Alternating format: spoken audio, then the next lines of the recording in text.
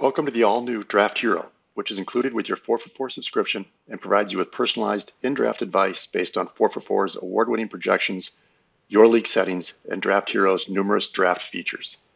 When you first launch Draft Hero, an account will automatically be created for you. All 4for4 subscribers get the Draft app and 4for4 player projections. Premium 4for4 subscribers also get all available site syncs for league and draft syncing. A demo league is included to help you become familiar with all the different settings options, roster settings, scoring rules, keepers, draft trades, and much more.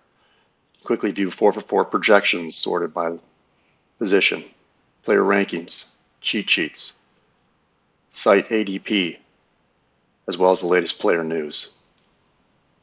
And you can also open the Draft app to play around with the Draft app with the demo league to become familiar with the draft tool. The easiest way to add your leagues to Draft Hero is using the Draft Hero Live Sync browser extension available on Chrome and Edge browsers.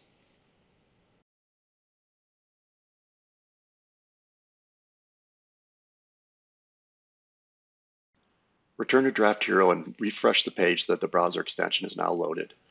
Open up your league in another tab and navigate to the league homepage. Therefore, your league ID is in the URL which Draft Hero will use to import the proper settings. Add league. Draft Hero will open the settings pages in different tabs, read that information, and import it automatically to Draft Hero. Confirm that all of your settings have imported properly, and make sure that you select your team name, as not all sites will import your team name fully. Select it. You can tweak the draft order. You can add keepers, draft trades, edit these settings at any time. View the projections based on those scoring rules, cheat sheets, site ADP for your host site. And of course, you can go to the Draft app, do a mock draft, become familiar with the draft software before the real deal. Importing your leagues from ESPN is the exact same as Yahoo.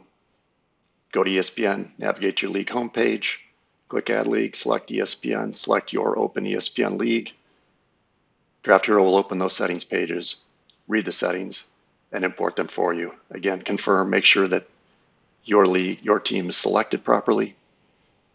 CBSSports, again, same way. Navigate to your league homepage, go back to Draft Hero, select CBS from the host site, your open league,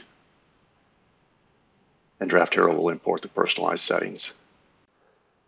Follow the same steps to import your leagues from NFL.com.